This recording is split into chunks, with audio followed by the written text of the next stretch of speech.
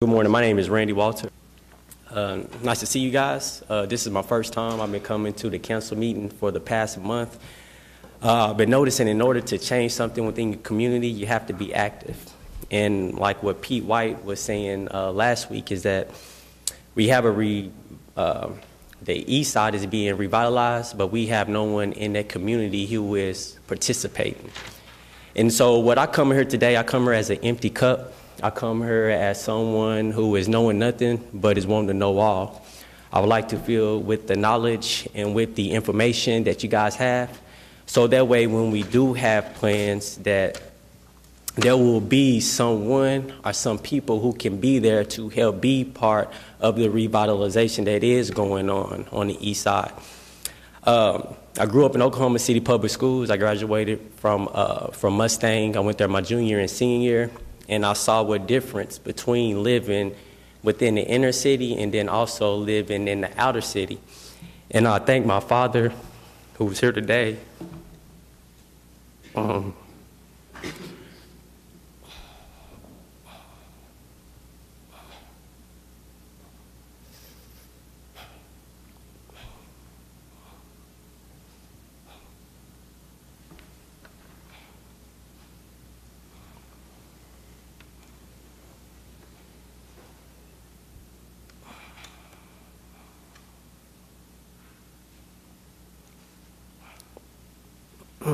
Just sure.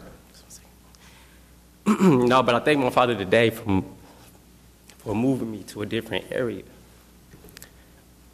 so that way you can see the difference. Well, last night after the Martin Luther King parade,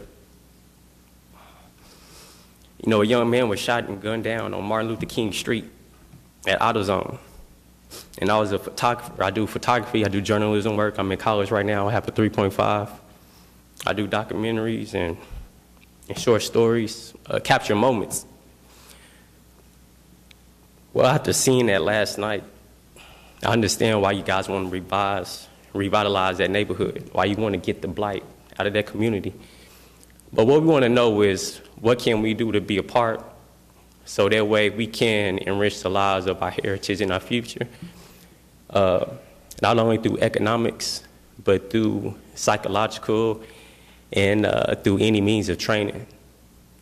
And so I just come open, want to know what I can, what I can't do. I'm very humble in my efforts, and I admire the system. I admire America for who they are and for what we stand for. And I just want to be taught how to do that. Okay. Tell you what, why don't you leave your contact information down at the end of my office. We're always looking for people for boards and commissions, and perhaps we can get you involved in that way. All right, thanks for coming down.